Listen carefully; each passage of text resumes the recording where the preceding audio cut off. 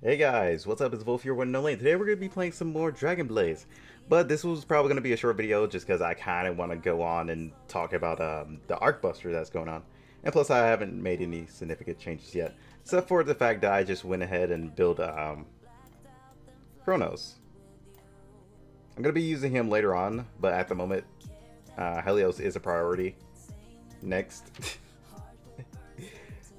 I kind of sidetracked. I was like, I'm going to get Helios to ultimate. Then my mind was like, you know what?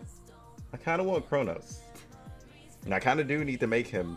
And especially since I already had his key, you know, already in the works, I might as well have done it. So, yeah.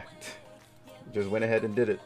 But let's go ahead and get into, you know, talking about the Arch update. Which is supposed to be coming pretty soonish. Which I'm actually looking forward to. Now they do have this, which I'm not going to do a reaction to just because I don't know about, you know, Gainesville's whole copyright thing at the moment, but yeah. Alright, prologue. Hold on, let me just get myself out of this. The mythical giant. Equipped with the Eye of Odin, the Archangel finally makes his appearance. A human-like, self-controlled battle weapon Archbuster. Yeah, that is a mouthful. Let's just say that. The mythical giant of Titan descends down upon us. The start of a new adventure. The most magnificent fantasy in history is about to begin. Is that it? Apparently that was it. I guess that's all the introduction they're going to give us. Alright.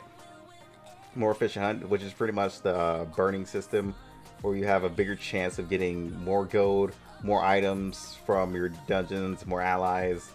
Yeah, that's pretty much all that's coming at the moment. The rest of our stuff is going to be coming probably next week. So as you can see, the event tab is not up and there's only like 3 parts. So right now we're getting our normal rewards. You know, just logging in, grabbing these rewards. Which, hey, these rewards are actually pretty nice. You know, 3 heroes every day. Pretty much an increasing amount of transessence every day as well. But like I said, I'm definitely looking forward to this. Like, hands down, I'm kind of excited. Just because, like I've said in my live stream, I'm actually looking forward to getting back to story with you guys. Because you guys know I always used to do like the full playthrough through story, and we haven't done that in like a long time. So I'm eager to get back on it. So you guys can definitely expect some more videos coming down that. I don't think I'm gonna do like a live stream like I did the last time on this though. I think I'm gonna skip that this time and just do videos instead. But I am going to take a look at the update with you guys on the live streams, just to, you know, chat with you guys, see how you guys feel about the update, and we'll see what happens from there.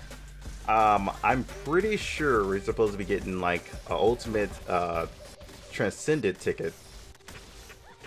I'm not sure if heroes are going to be in it. I really hope heroes are in this ticket because we've been inside the Titans for a long time now. And really kind of worried that they won't be in there, just because if they are, everybody's gonna go for Lucy if they don't have her. But I think that's gonna be kind of a good thing because some of the lower guilds are wanting to work towards her, but at the same time they don't feel like putting all that resources into. So yeah, I'm hoping for the best for this update, and I'm hoping it brings back a lot of players, because that is definitely something I want to see, is players coming back to the game, because you know the game's kind of been dying. But to be honest, I'm not too worried about the future because I'm pretty sure a lot of players are going to come back as soon as Overlord comes.